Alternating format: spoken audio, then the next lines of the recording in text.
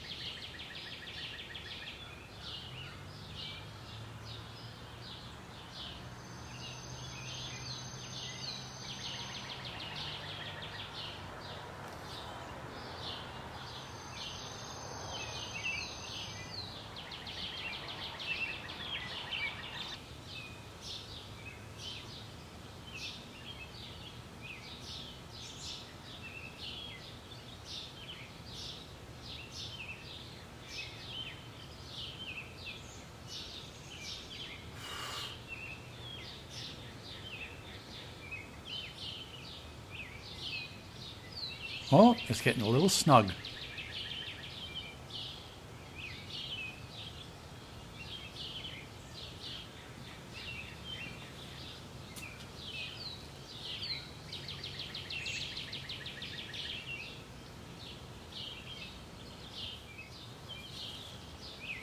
And right when I thought 1 3/8 was the perfect size, he goes and squeezes his head in.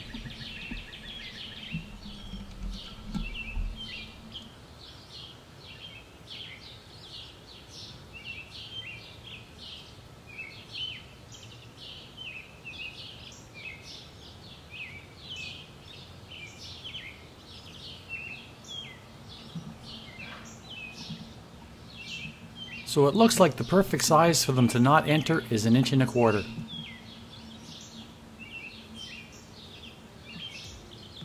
Now I can start to design my squirrel-proof bird feeder. That video will be coming soon. Well, I hope you enjoyed this video. If you did, like, subscribe, and hit the dinger to get notifications, and we'll see you next time.